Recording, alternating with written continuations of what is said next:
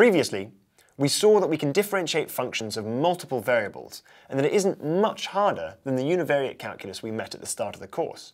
In this video, we're going to introduce the Jacobian, which brings in some of the ideas from linear algebra to build these partial derivatives into something particularly useful.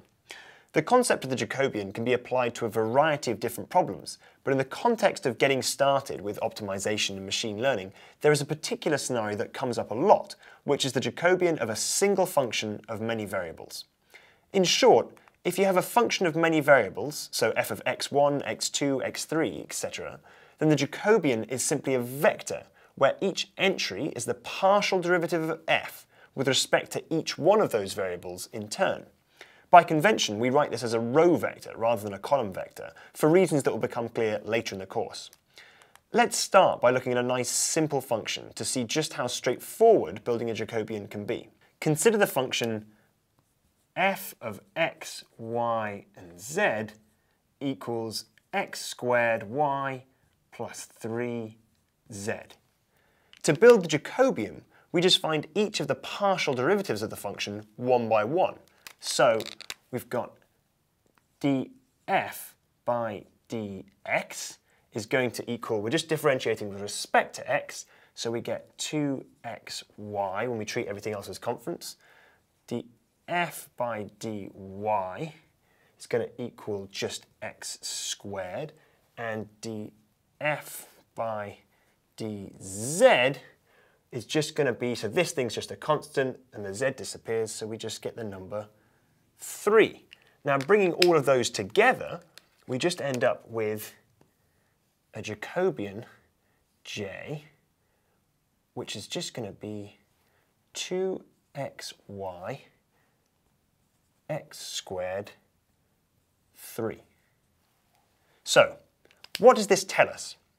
We now have an algebraic expression for a vector which, when we give it a specific xyz coordinate, will return a vector pointing in the direction of steepest slope of this function.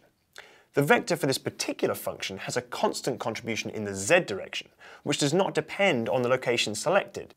For example, at the point 0, 0, 0, we can see that our Jacobian is just going to be j of 0, 0, 0 is just going to be, well, 0, 0 again, but the number 3 over here. So we can see that our Jacobian is a vector of length 3 pointing directly in the z direction. Some of the numerical methods that we will discuss later in this course require us to calculate Jacobians in hundreds of dimensions. However, even for the 3D example we just solved, graphical representation is already quite difficult. So we are now going to drop down to 2 dimensions so that we can actually see what's going on here. But to keep things interesting, we're going to look at a particularly complicated but rather attractive function. So here is the equation that we're going to plot. But I'm showing it to you briefly just so that you can see that even though it is a bit of a monster, I hope you would agree that just with the tools we've seen so far, we really could calculate the partial derivatives of this thing. But you wouldn't really learn anything new from grinding through this. Instead, I'm going to show you the results graphically. So here is this function with the x-axis horizontal and the y-axis vertical, and the colours are indicating the value of z, with the bright regions suggesting high values and the dark regions suggesting low values.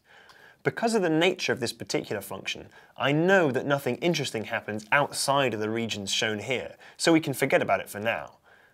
Although this plot is fairly clear, our intuition about the gradient is a bit lacking in this format. So let's briefly make things 3D, where the values of z are now also represented by the height. So, as we said at the start of the video, the Jacobian is simply a vector that we can calculate for each location on this plot, which points in the direction of the steepest uphill slope. Furthermore, the steeper the slope, the greater the magnitude of the Jacobian at that point. Hold the image of this 3D space in your mind as we now go back to 2D. And rather than showing all of the grid points I used to plot the graph, let's instead convert to a contour plot, where just like a map of actual mountains, we will draw lines along the regions of the same height, which for us means the same value of z.